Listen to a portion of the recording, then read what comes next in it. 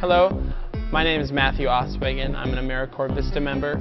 Today we're working on building cardboard canoes for a publicity stunt for our Flooded Arts exhibition. It's a gallery and auction benefit to bolster funds here in the flood recovery program. What we're going to be doing is making these cardboard canoes with straps that go over the shoulders. There will be 3 people in each canoe, and we will be rowing around public areas such as malls and downtown areas where there are a lot of people, and handing out flyers for the event.